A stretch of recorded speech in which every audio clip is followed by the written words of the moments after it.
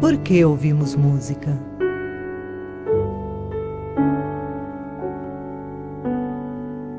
Qual o limite da nossa compreensão sonora?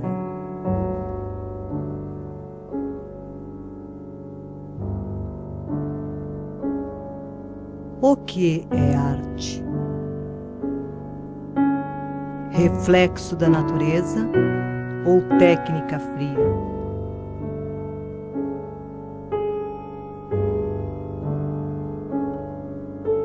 Quando um artista é completo?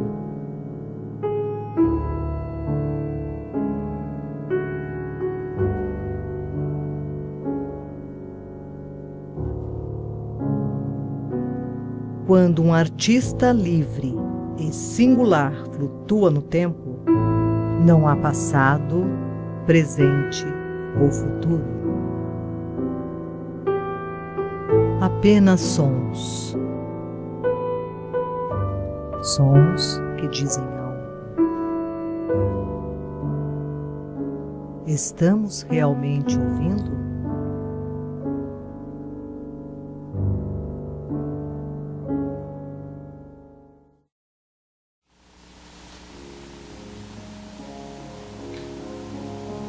Foi um começo improvável.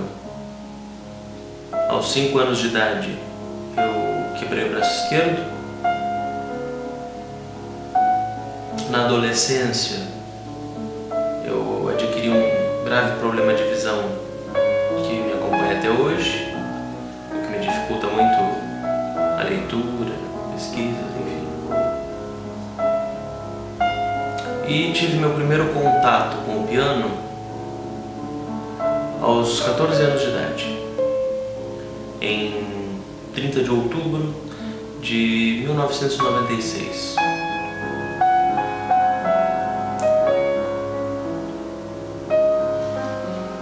Eu já tocava violão, mas o que me estimulou a estudar piano foi ouvir o Solfeggetto de Carl Philipp Emanuel Bach e a Toccata e Fuga de Johann Sebastian Bach.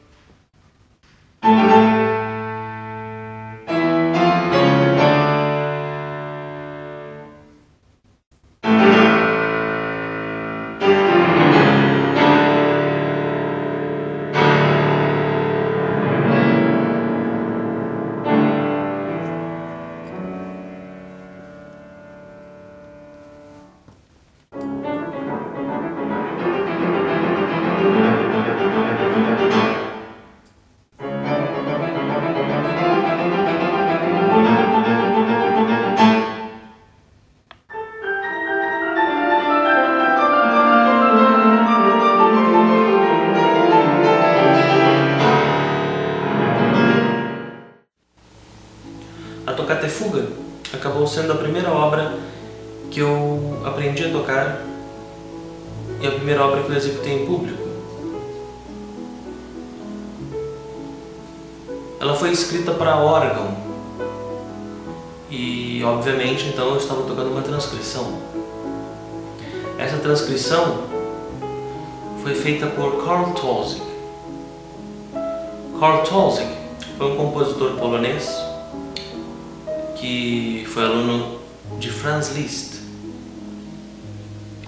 Franz Liszt, por sua vez, acabou ficando conhecido como o maior pianista de todos os tempos, por ter influenciado várias gerações de pianistas que vieram depois dele, basicamente todas, e por ter revolucionado a técnica do instrumento como um todo.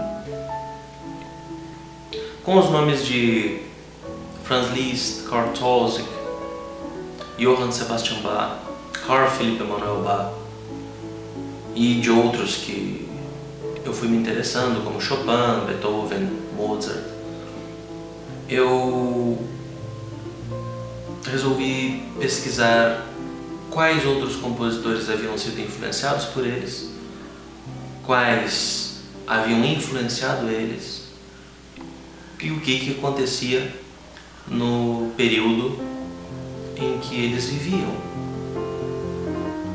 Isso me levou, obviamente, a uma lista gigantesca de compositores, intérpretes, e assim eu formei o que eu chamo de teia de conhecimento.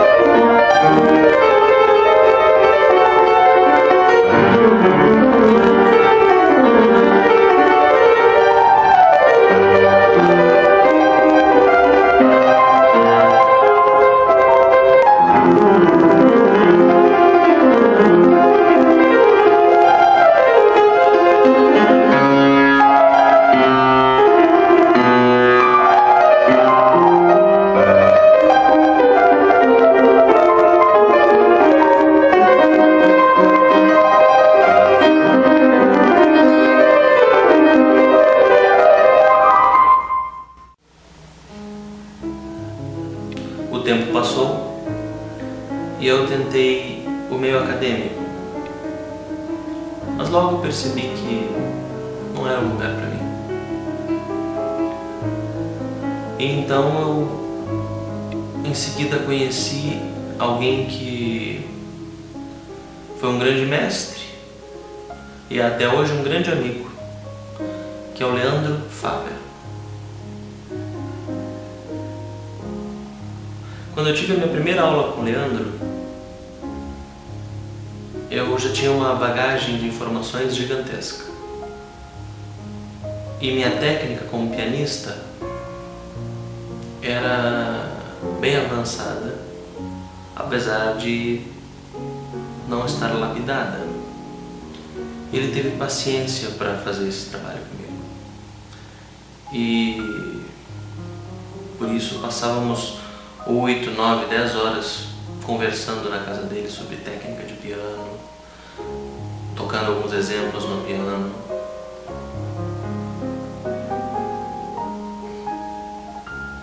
Eu lembro que eu tocava um pouco e ele corrigia muito. Já haviam passado 7 anos desde o meu primeiro contato com o piano, em 1996.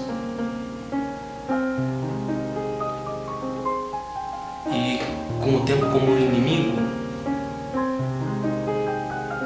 eu não poderia fazer como todos os estudantes fazem, estudando de uma maneira progressiva. Então eu comecei a pesquisar o repertório dos maiores pianistas de todos os tempos e analisar quais as obras eram mais difíceis de serem executadas. Essas tinham de ser as primeiras que eu deveria incluir no meu repertório.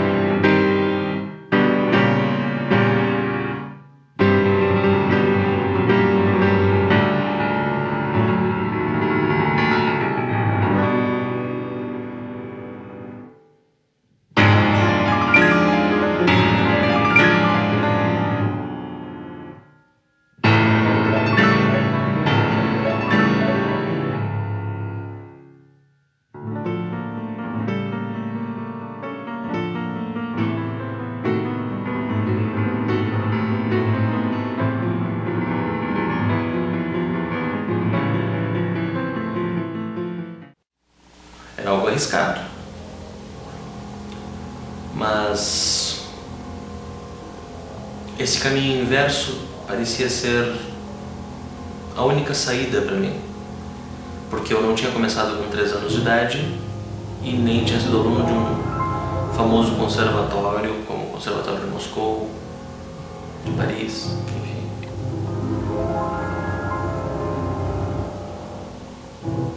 Então, quais eram as minhas opções? Tentar ou desistir.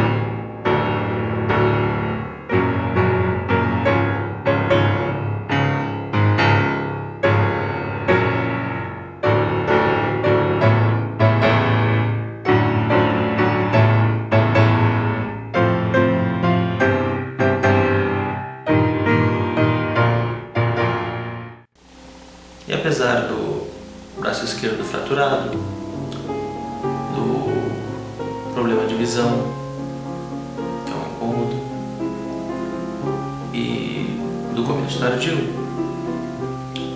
Pode-se dizer que não sofri grandes arranhões. E a mão esquerda é boa.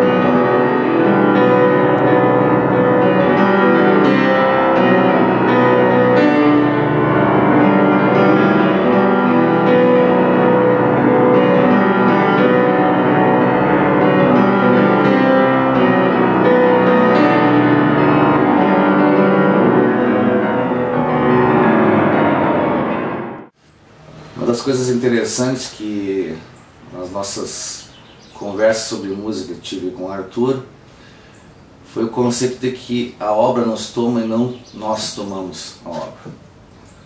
Assim, o espírito do herói romântico tomou o Artur e hoje ele é um representante talvez único dessa tradição de pianistas, músicos, pensadores e filósofos do século XIX. E ele conseguiu com isso ser um herói no interior do Rio Grande do Sul, conseguir achar verdades fantásticas e muitas vezes a custa de muito esforço, sacrifício, buscando todas as pistas espalhadas para que ele conseguisse chegar a uma verdade na música. Ele também foi aquele Prometeu que conseguiu roubar o fogo, né? E ter uma inteligência muito arguta na leitura e na interpretação interna das obras dos grandes mestres, assim como também um grande criador, um fogo criador, que ele conseguiu plasmar em suas obras, nas obras dos outros grandes compositores, com esse fogo vivo da grande intensidade com que ele colocou sempre a sua arte na música que faz. Com isso, ele tomou as obras e elas as tomaram.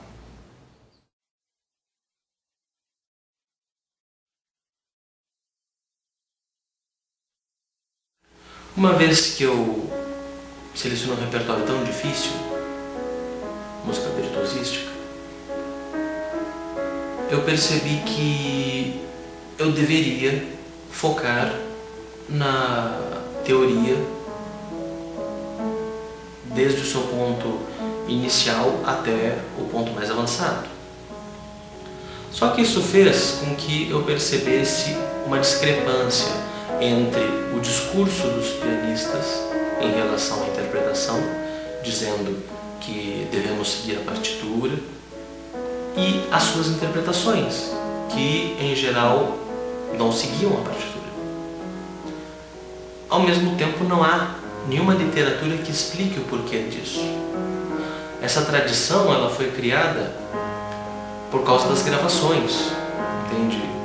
Um primeiro pianista que é muito respeitado pela maioria gravou em uma pianola uma sonata de Beethoven tocando de um modo, e à medida que outros pianistas foram gravar, eles acabaram ouvindo também as gravações anteriores, e assim uma tradição foi sendo criada.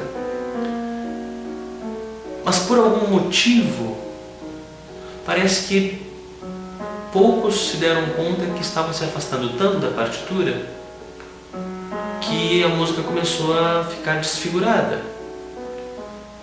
E hoje nós estamos num ponto em que estamos ouvindo algumas melodias de Beethoven não serem a melodia que o Beethoven criou. Ou seja, as pessoas estão ouvindo uma melodia que os intérpretes criaram e que se tornou uma tradição, mas não a melodia que o Beethoven escreveu. Nós temos exemplos na Sonata Patética de Beethoven. A melodia está na mão esquerda, mas nós escutamos normalmente a melodia executada na mão direita na introdução.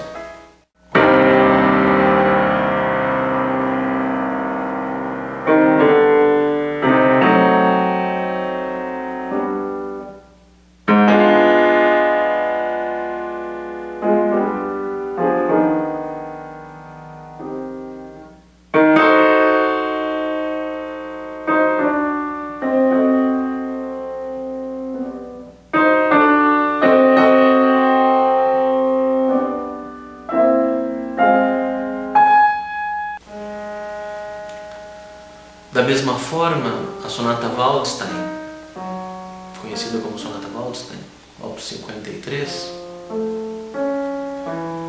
não existe nenhuma indicação de staccato na introdução dela, mas todo mundo toca como se existisse, simplesmente pelo fato das notas serem repetidas.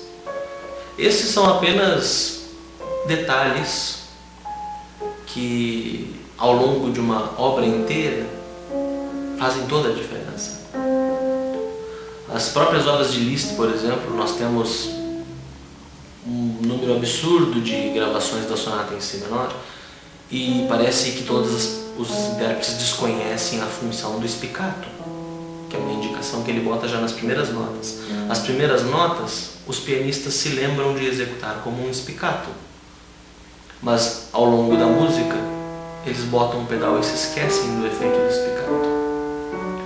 E sem falar em marcato, martelato, entende? Staccato, portato, todas essas indicações, especialmente quando indicadas por compositores como Liszt, têm de ser levadas a sério, porque num conjunto de 50 notas, quando um compositor se presta ao trabalho de marcar uma a uma dessas notas, eu não acho que isso foi à toa.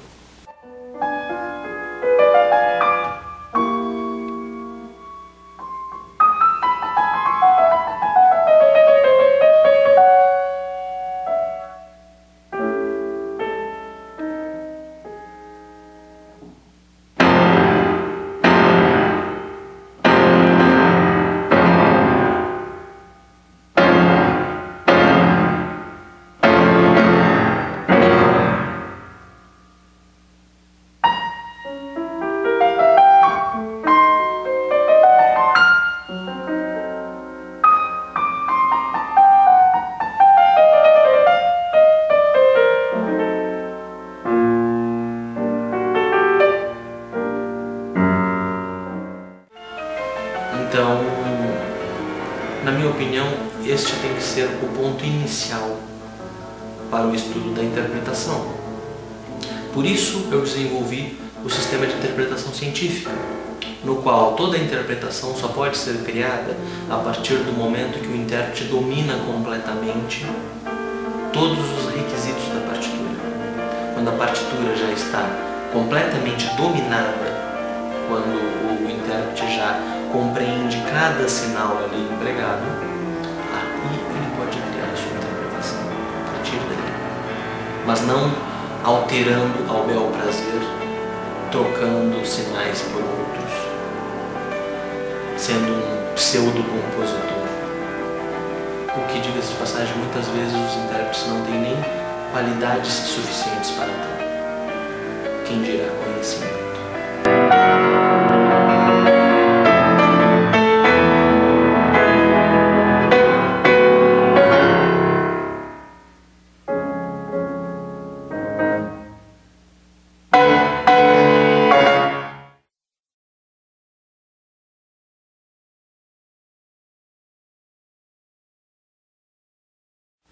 Então, logo eu comecei meu estudo no piano, eu me deparei com a arte da transcrição. E a transcrição acabou servindo como uma espécie de porta para o estudo da composição, improvisação, teoria, enfim. Basicamente, no passado, os compositores todos fizeram transcrições. Bach transcreveu Telemann, Vivaldi, Chopin transcreveu uma de suas canções, Liszt transcreveu muitas coisas, Mozart transcreveu Handel, enfim.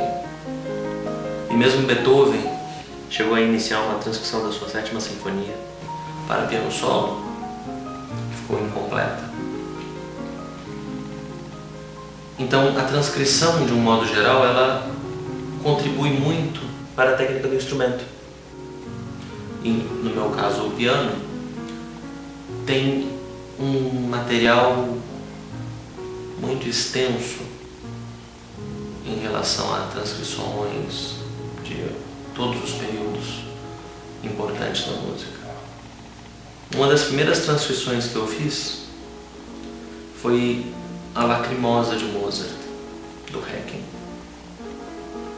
Obviamente, a primeira transcrição que eu fiz dela era uma mera redução, e vários anos depois, já em 2006, eu refiz essa transcrição de um modo que eu considerei mais virtuosisticamente apropriado.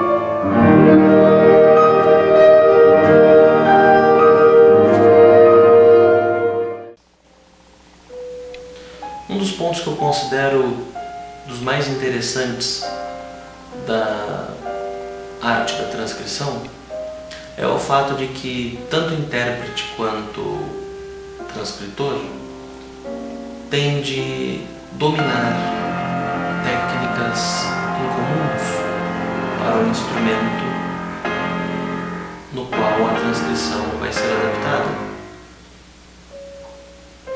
Isso, obviamente, contribui muito para a evolução instrumental.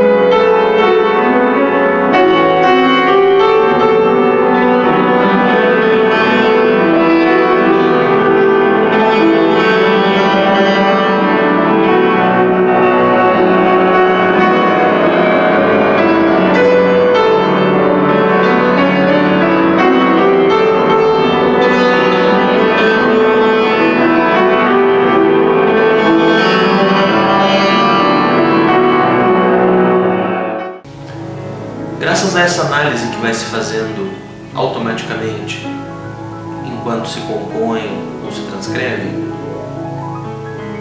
é que é possível se construir uma gama de conhecimento técnico que se percebe ser aplicável na hora de se criar uma música em um estilo ou em outro. E isso faz com que naturalmente se chegue à improvisação. Obviamente, é importante deixar claro que quando eu falo em improvisação, eu estou falando de uma técnica milenar que é utilizada na música em todos os aspectos e não apenas no que as pessoas pensam hoje sobre improvisação.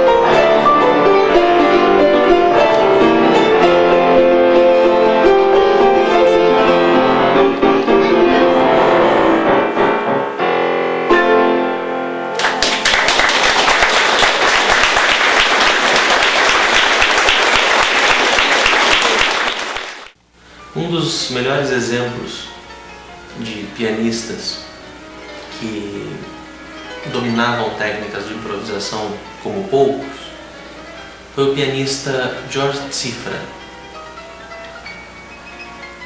Cifra foi um pianista húngaro que se especializou em Chopin e Liszt, mas que em algumas oportunidades foi gravado improvisando sobre temas de Verdi, sobre temas de Strauss, sobre temas de Dvorak, enfim.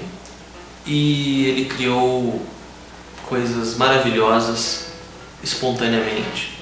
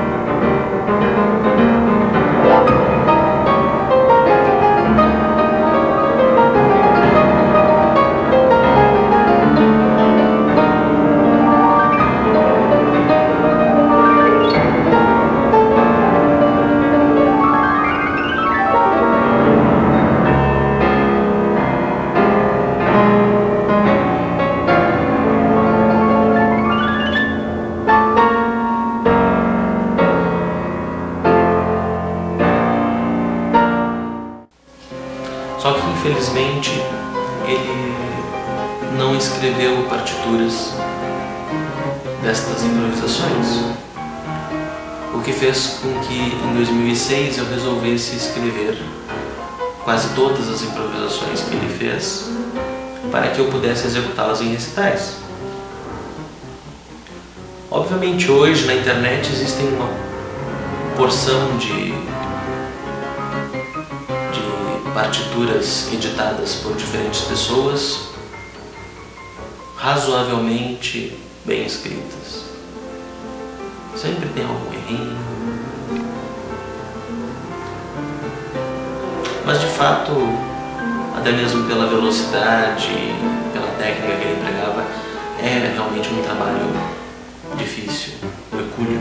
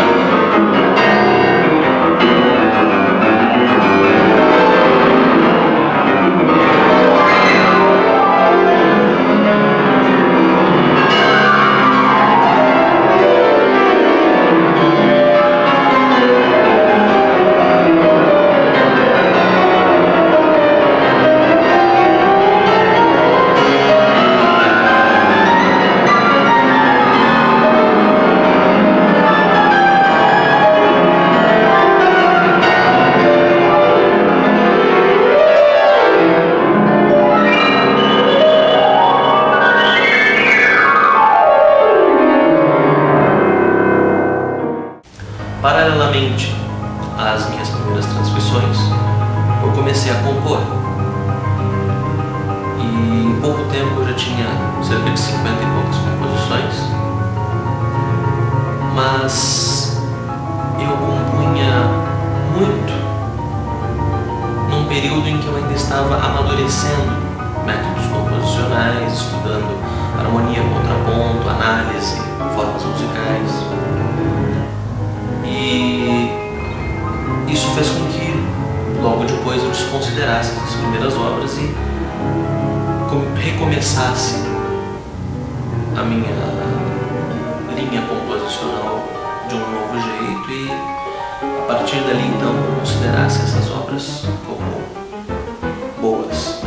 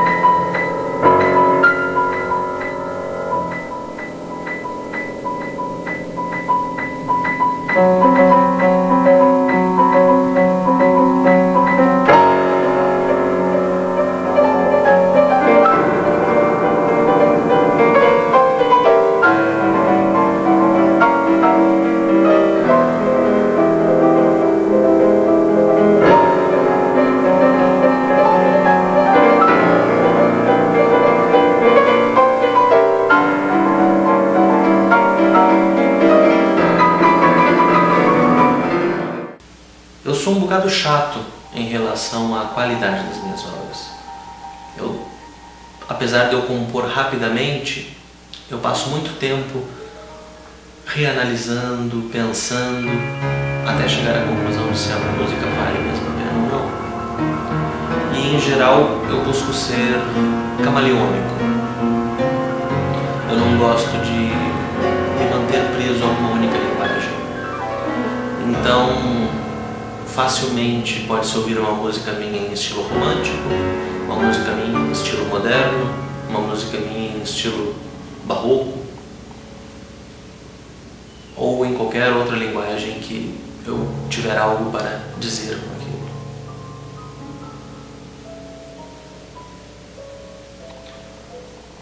A composição é a minha fala.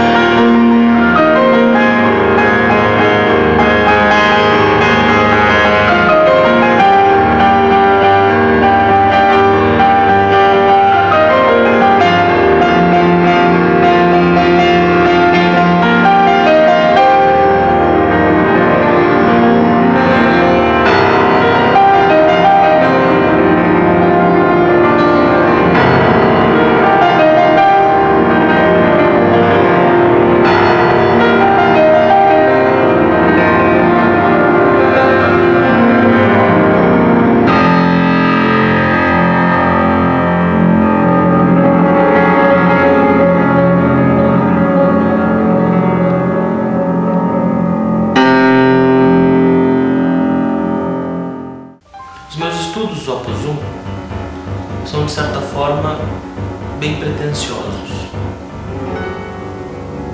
Eu busquei condensar nesses estudos tudo o que havia de tecnicamente difícil, levando estas técnicas ao seu limite físico. Então, de certa forma, é realmente difícil não dizer que esses estudos são as obras mais difíceis já compostas. Apesar de, às vezes, algumas até dar a impressão para o ouvinte de que não são. Mas nós estamos falando de limites físicos. Então, é a parte técnica levada ao máximo, juntamente com a expressividade e a comunicação entre artista e público também levada ao máximo.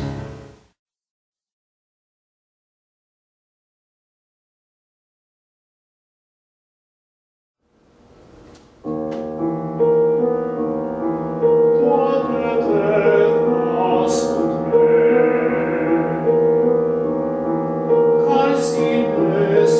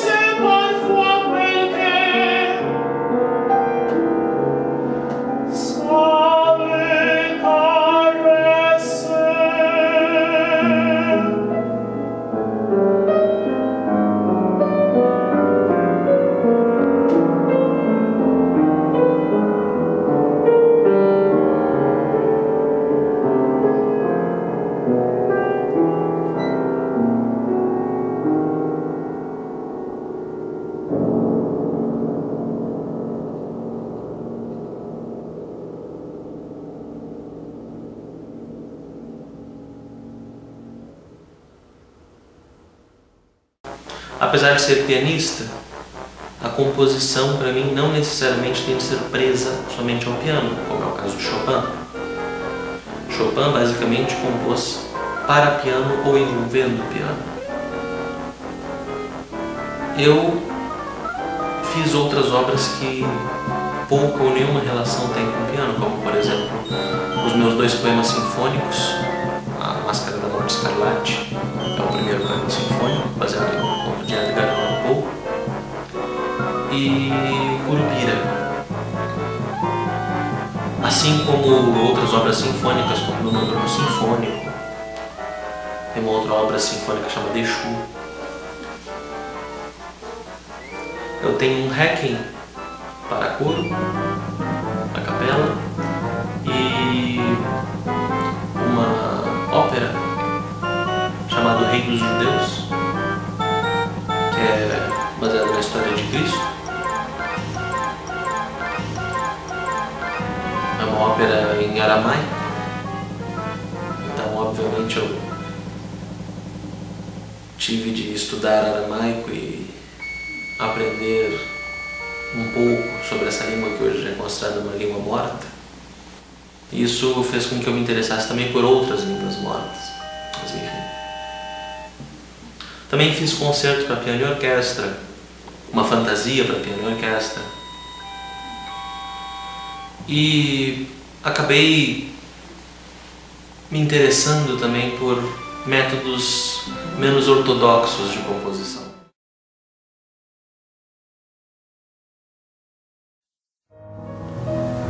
Eu compus 2 prelúdios baseados em fórmulas químicas. Eu tenho uma amiga que é professora de química em uma universidade.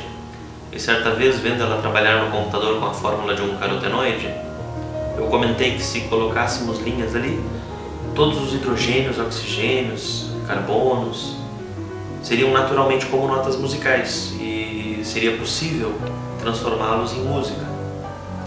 Logo depois, ela me enviou a fórmula por e-mail e eu então criei assim o prelúdio excêntrico sobre um carotenoide.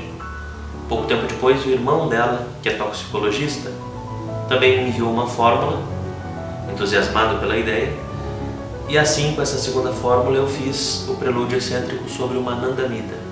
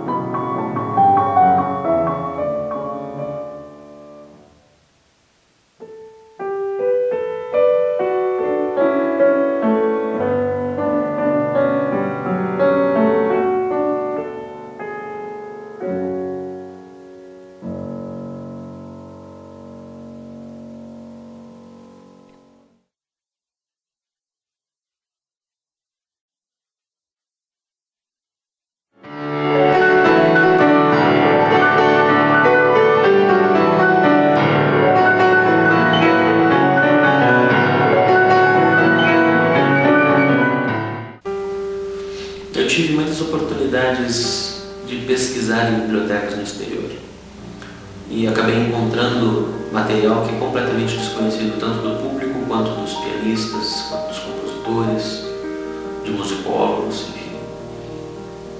Algumas dessas partituras inclusive já eram até consideradas perdidas, outras estão incompletas e de tempo em tempo eu venho transformando, apesar desse problema de visão que eu tenho, eu consigo transformar aqueles rabiscos que já viraram quase nada em uma partitura atual e que mantém a ideia integral do compositor, transcritor.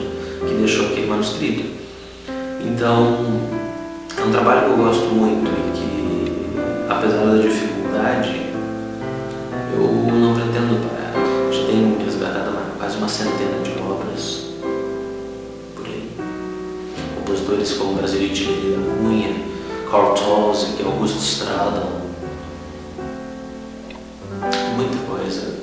Arkady Kousminer, Alexander Mikhailovsky, compositores que em geral são bem desconhecidos, mas que são tão geniais quanto os compositores conhecidos, Bach, Beethoven, Brahms, enfim.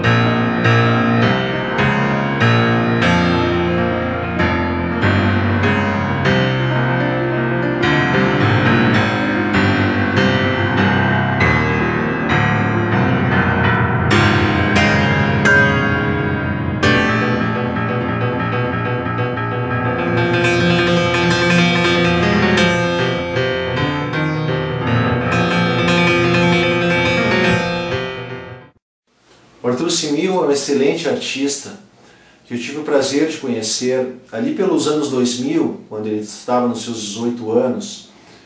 Desde o meu primeiro encontro com o Artur, me impressionou muito a capacidade improvisatória que ele tinha ao piano e também a criatividade que ele manifestava em suas composições e também na interpretação de obras do repertório. Então já pude ver ali o embrião, né, de um artista completo, um pianista, um compositor, um improvisador. E a partir dali o Artur se desenvolveu muito rapidamente. Em poucos anos já estava realizando recitais de piano com obras próprias e peças virtuosísticas do repertório, como a Petrushka de Stravinsky, a Fantasia Oriental, o Slamei. O Artur também gravou um excelente CD na Austrália, do qual eu destaco a faixa Reminiscências de Carmina Burana, que é o Opus 2 dele, e já mostra todo o potencial que ele tinha como compositor e improvisador. Um trabalho dele também eu admiro muito é a versão, a recriação que ele fez da Cavalgada das Valquírias de Richard Wagner apenas para mão esquerda no piano. Todas essas realizações apontam para um grande artista, um músico completo e que tem sido cada vez mais reconhecido, um músico brasileiro cada vez mais reconhecido pela qualidade do seu trabalho e pela magnitude do que tem realizado. Obviamente eu também me interessei muito por compositores vivos. Eu gosto muito da música contemporânea. Alguns, inclusive, já me dedicaram obras, que eu tive algumas oportunidades de estrear elas, como por exemplo Alan Crossman, ele me dedicou uma sonata chamada Sonata Flux, que é uma sonata em 3 movimentos, muito interessante. Tem Dmitri Cervo, que me dedicou uma obra dele chamada Flota. Tem Solon Mendes, tem Samuel Peruzolo Vieira, o Wagner Prado já me dedicou 2 composições dele, uma transcrição. Frederico Richter me dedicou uma sonata e uma tocata. Celso Franzen Júnior, Fábio Neves, um jovem talentoso de futuro. O compositor Alexei Larin, que me dedicou uma serenata muito inspirada. Quem sabe todas essas obras que me foram dedicadas possam virar um CD, né? Interessante.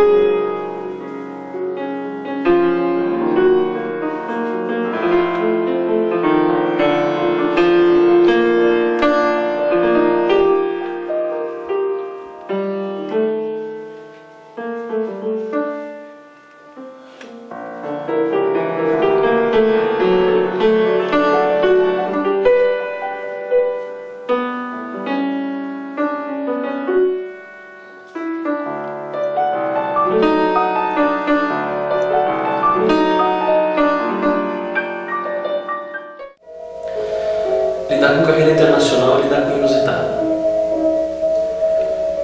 Participar de festivais, dar masterclass, fazer recitais em teatros grandes, em salas pequenas e até mesmo fazer recitais no maior piano do mundo dentro de um galpão em uma fazenda no interior da Nova Zelândia.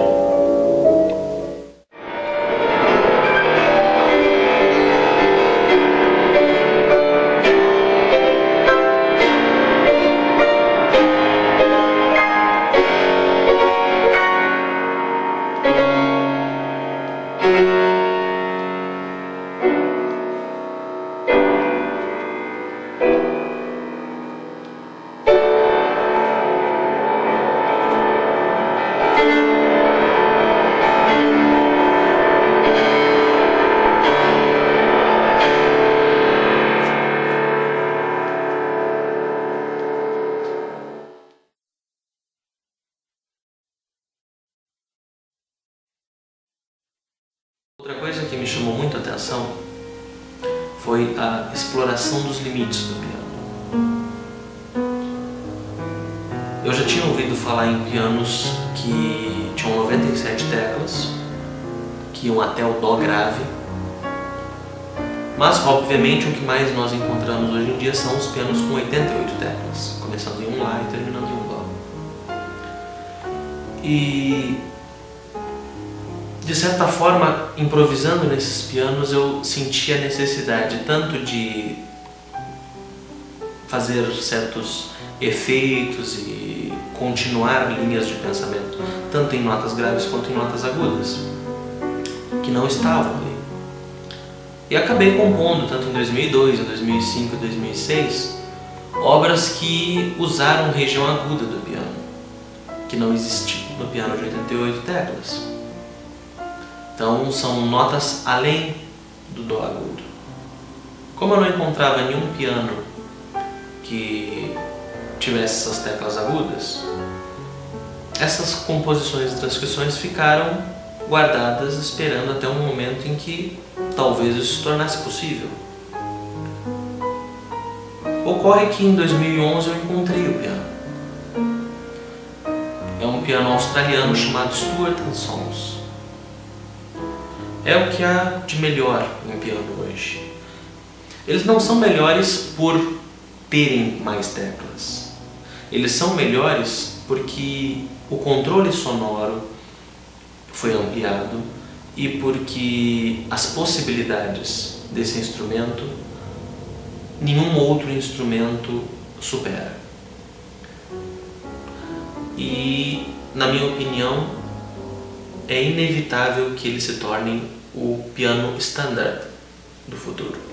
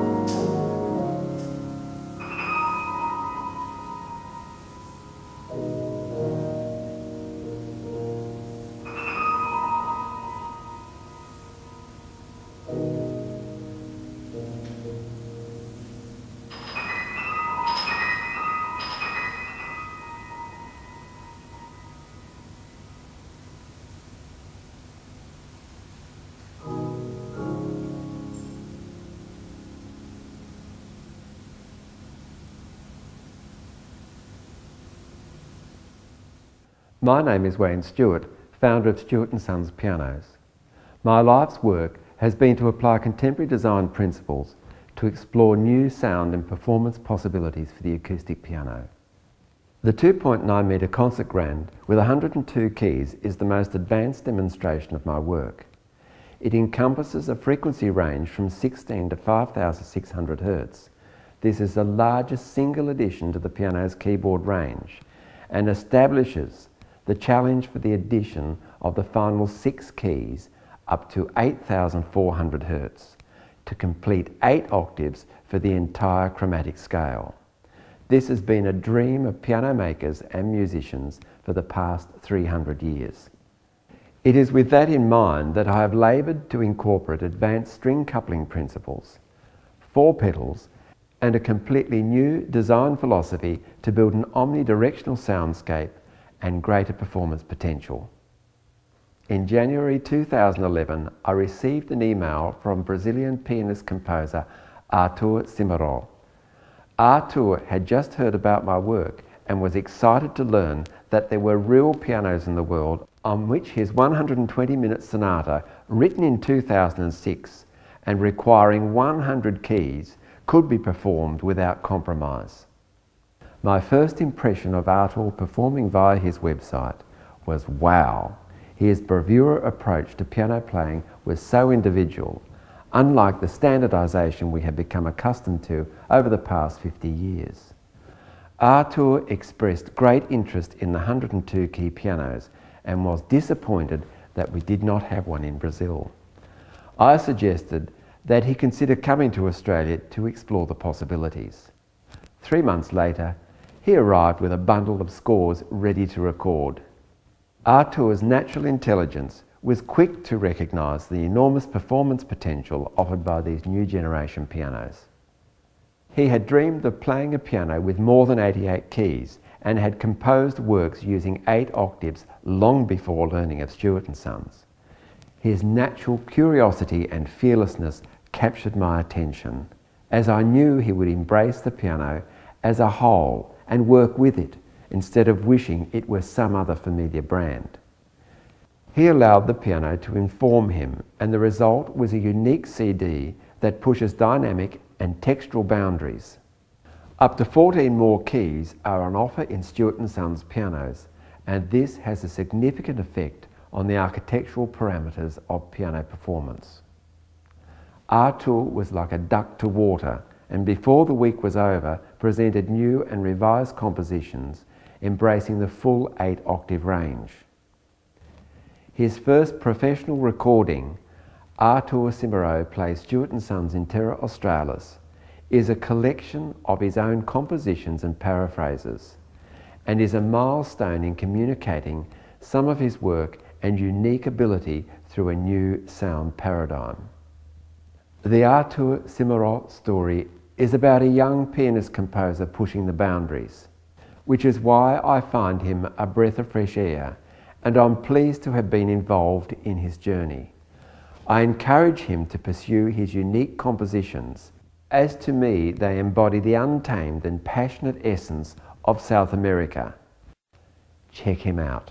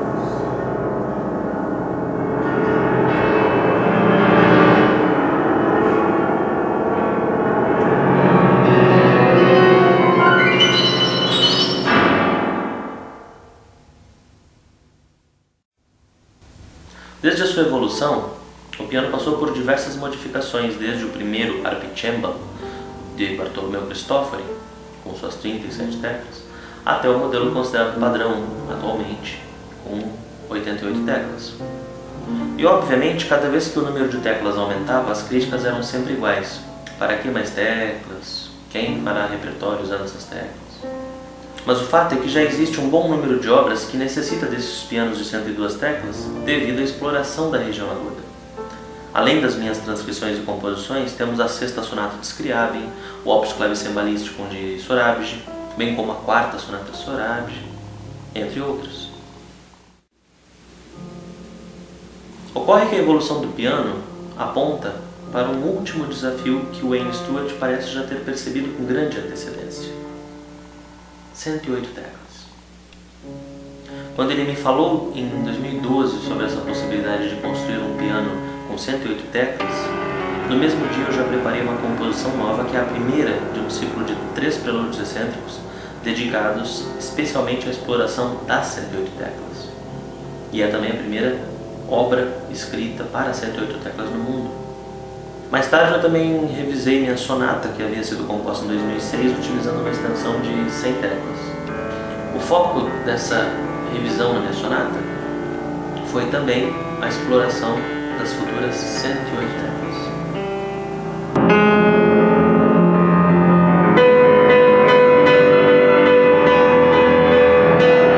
Como eu sempre gostei de improvisar, eu muitas vezes pedia para meu avô ou para quem estivesse de perto que selecionasse 5 notas aleatórias dentro de um oitavo, e essas notas serviam de base de alguma forma para que eu criasse uma improvisação. Certa vez eu pedi para o meu avô 5 notas, e essas 5 notas formam hoje o tema da minha sonata. A minha sonata, ela é uma sonata de 2 horas de duração, são 6 movimentos de 20 minutos cada, e ela é completamente monotemática. Eu só utilizei como tema mesmo essas 5 notas que meu avô escolheu para mim. Então ficou como uma espécie de homenagem a ele, póstumo, porque ele foi um grande incentivador para mim. Meu avô, ele foi um pai, um irmão, um amigo. Como nenhum outro.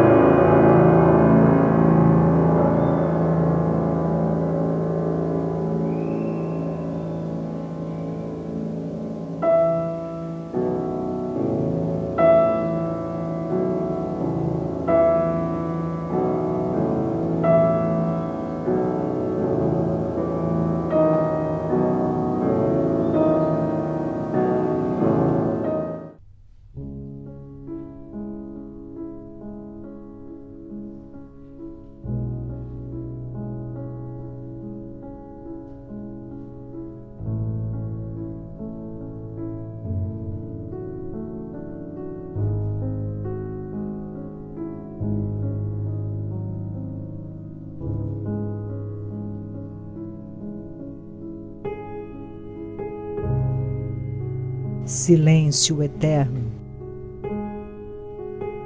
dor implacável,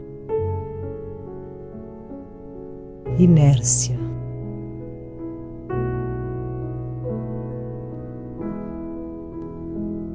Se ao menos soubéssemos quando dizer adeus,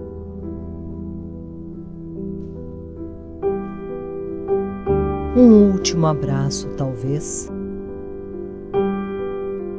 Não mais, nunca mais.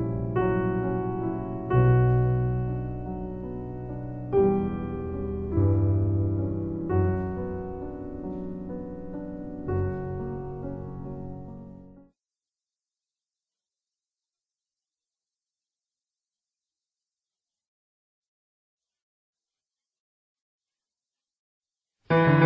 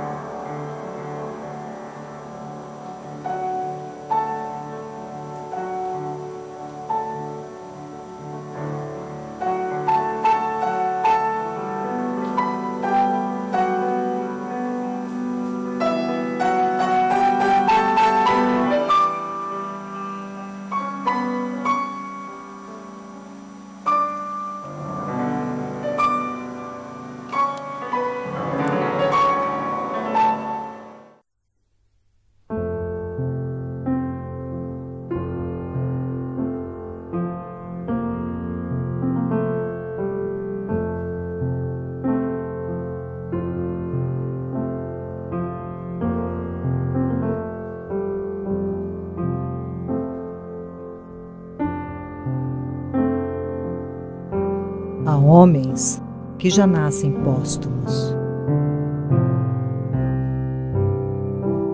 Friedrich Nietzsche.